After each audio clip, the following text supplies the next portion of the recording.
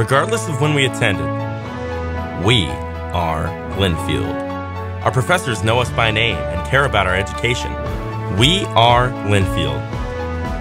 No matter which decade you won it all, we are Linfield. If your president was Dillon or Bjork, Walker, Bull, or Helly, we are Linfield. We've seen famous writers and prominent poets, even presidents of the United States. We are Linfield. May Day, the Fly Me Dance, or Wildstock brought us all together. We are Linfield. We blew the roof off of Riley Gym from the South 40, and we rock Ted Wilson Gym today.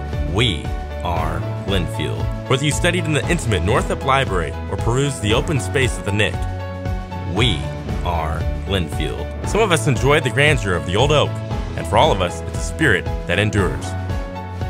We are Linfield.